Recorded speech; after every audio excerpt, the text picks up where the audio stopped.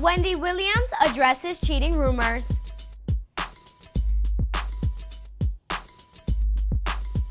Daytime talk show host Wendy Williams gave it to her audience straight, no chasers on Tuesday when it came to rumors surrounding her marriage.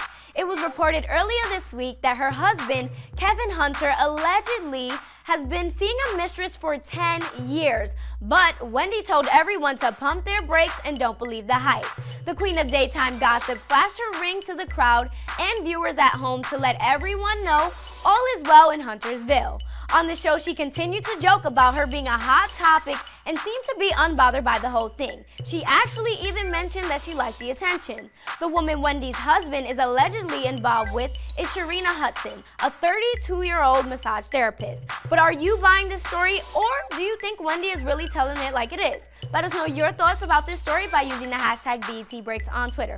For more, head over to our BET website and be sure to subscribe to our BET Network YouTube page. I am Crystal Vega, and you just took a BET break.